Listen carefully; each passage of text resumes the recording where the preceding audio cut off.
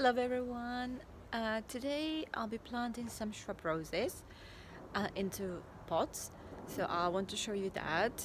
I did get a really good price for Sarah Raven's roses. So I did get about 7 different shrubs that I want to be using for their scent, for their beautiful flowers, so either the color or the shape.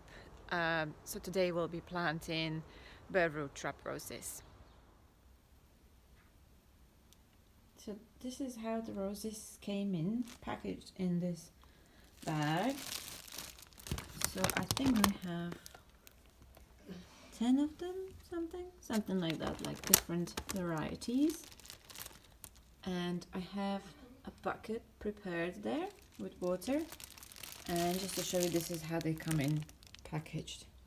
So the roots are wrapped up in a plastic bag so they don't dry out too much. Then you have the stalks. This is Coco Loco.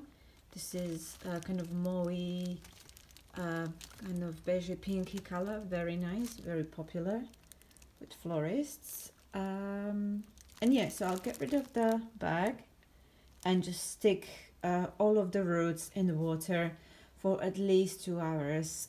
We are just about to go out, so I'll put them in and they will get enough moisture in before I plant them out. So let's get rid of this and stick them all in water. Brilliant. They're all in water now. Becky is just checking on them. Yeah, basically you just submerge all the roots into water. I might put a little bit more in the bucket. And yeah, leave them in, as I said, for minimum 2 hours. Mine will be in, I think, for about 5 or something. Perfectly fine. They need to get plump and ready to be planted. So yeah, I'll come back when they're all have been hydrated and we'll plant them up. I just thought before I start planting them up, I'll just quickly show you the exact specimens that I got. So I got Rosa Doris Testament, Rosa Timeless Purple, Rosa Chocolate, Rosa Rhapsody in blue, which is over there. Then I told you about Rosa Coco Loco and Rosa Louise Odier. And these are all like shades of pink, orange, purple, kind of mauve, creamy, and I already have a white one in, so for now these should be perfect for making bouquets or just as like kind of one specimen of roses in a bouquet or in a, you know, small bunches of flowers. Okay, so what we'll need for the planting, because I'm planting in a pot, I'm gonna put gravel on the bottom for drainage, or any, you know, pot crocks from terracotta pots or something, so that will go on the bottom of the pot. So pot, again, big enough for the roses, so it has enough space for the roots. All-purpose peat-free compost and the roses.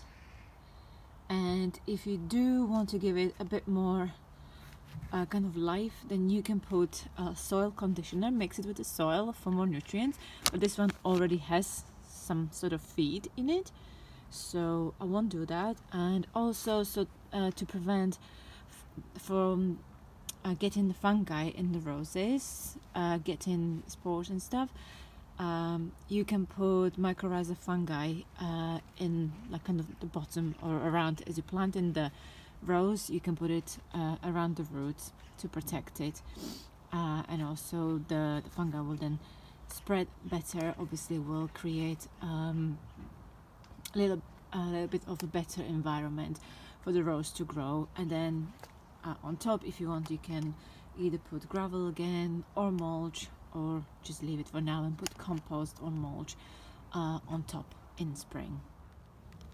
Okay, it's starting to rain, so I just quickly wanted to show you.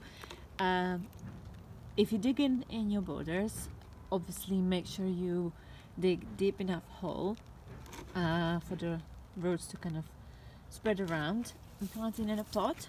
So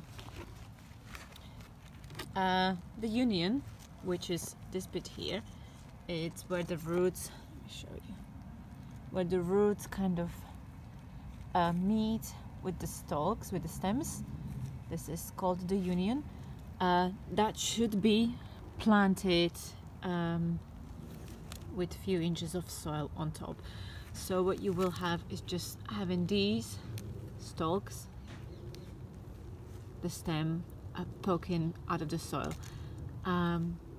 So yeah, I put it in like this, top it up with soil and then water, and then obviously don't forget to leave the label on so you know what rose, what variety it is.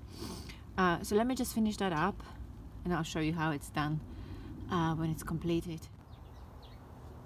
Okay, this is what it looks like, all planted up.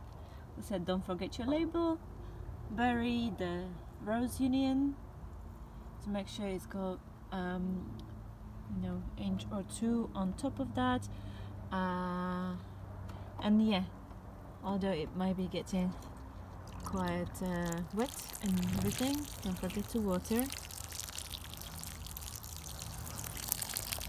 And that's about it. So obviously there is a lot of resources online on planting roses. Make sure you do your research. A very good supplier for roses, shrub roses, for floristry, for any kind of purpose that you want to get them for is David Austin. He's like the king of roses, really. Their roses are beautiful, very good quality, but also expensive. So I was looking out for sales, and when I saw that Sarah Raven's got these on, and they were beautiful colors. Obviously they're very bright colors, some of them are more muted because you also need those, but I just grabbed the bargain, really. I know Sarah Raven's got very good stock.